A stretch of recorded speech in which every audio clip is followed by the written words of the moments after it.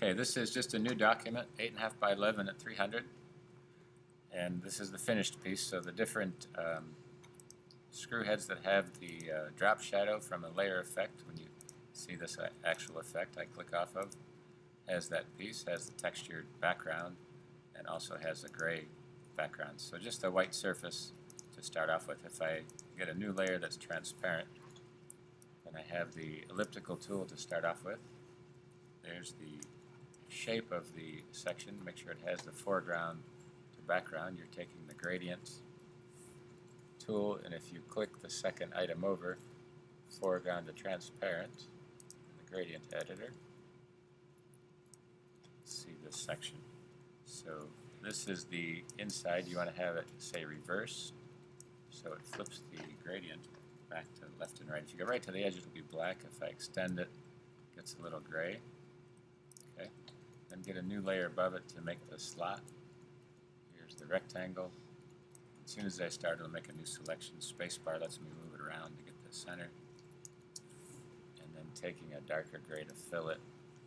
Option delete is going to fill it, or you can go to edit and fill it from here. Foreground color is selected. Okay. And you want to trim these pieces off.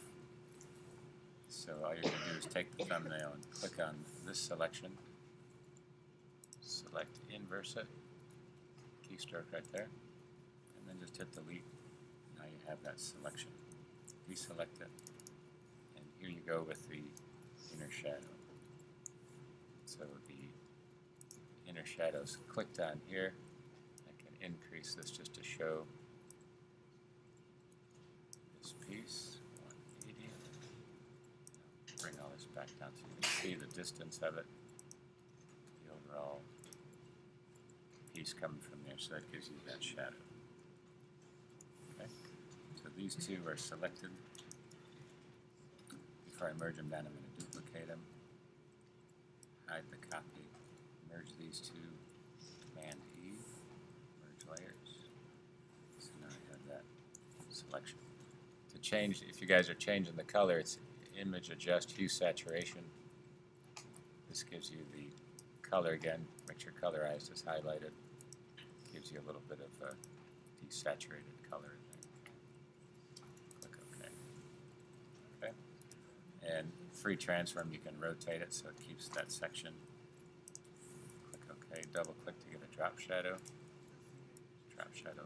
Place it on here. Take off the global lighting. Click OK. Again, here's the background. So, seeing the space, here's a rectangular tool. Give it a color.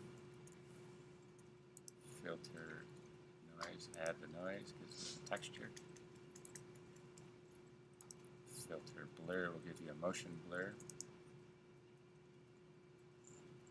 Okay. And if I double click this, will give me the bevel and emboss section, depending on the size of it. Inner bevel is where it's highlighted at. Click OK. And now I can auto select just to reduce this down. Place that there. Option over here. Take this one.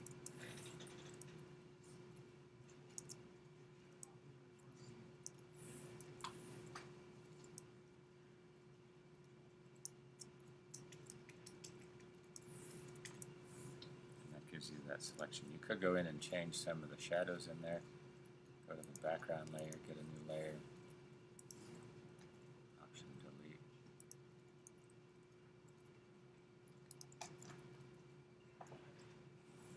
Gradient.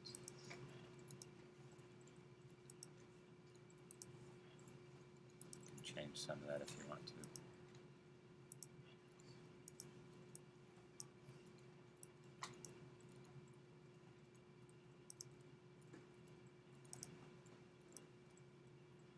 Right there it is. See if I can get this going here. So that part. Straighten it off here.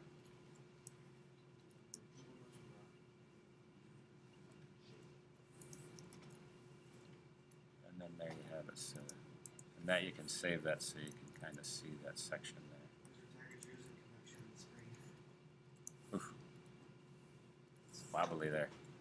So, but if you can see it without the blur, that's the action motion animation that you can't get too quickly. You might like that.